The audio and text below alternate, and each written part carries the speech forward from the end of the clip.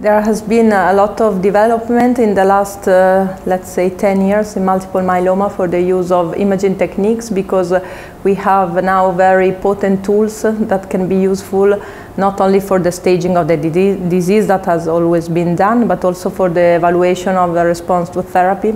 So this is the reason why I may say for 2 years now, in each MRD session, there is a part related to imaging, because it was clearly demonstrated that when you are evaluating MRD after therapy in myeloma, you should look inside the bone marrow, so with conventional bone marrow techniques, but also outside the bone marrow, so with imaging techniques. So this was clearly discussed yesterday. There was this session where a part was specifically dedicated to imaging.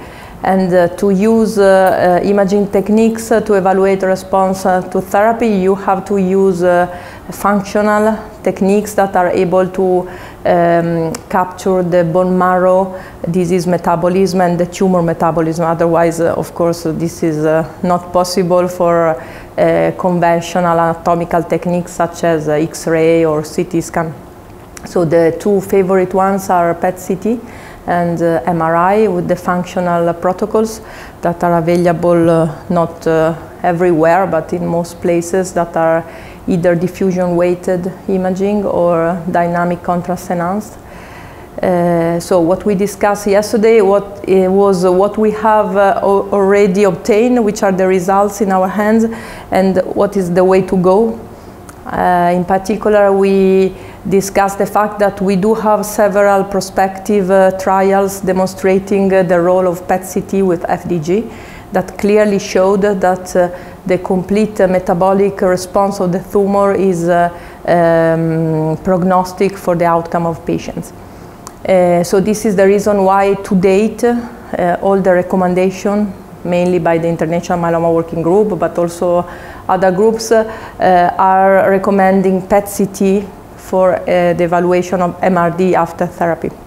But I also discussed that, of course, PET-CT is not perfect and does have some pitfalls, so we may also use functional MRI, and we are having increasing use of this technique.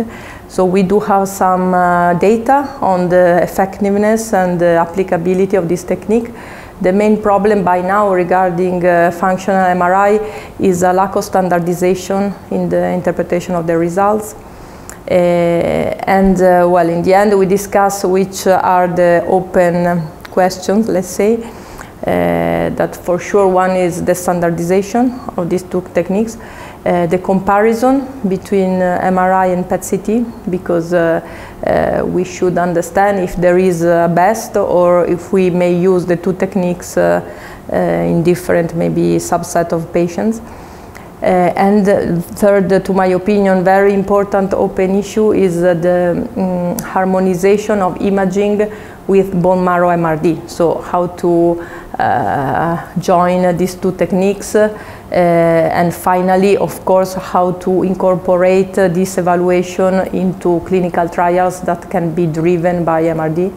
And I was very surprised to learn that for the first time the Nordic Myeloma Group planned a clinical trial using PET-CT to discriminate patients for therapy. So that was the first attempt to build a sort of PET-driven protocol in myeloma.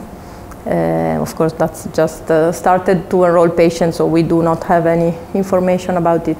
So this was the main discussion that we had.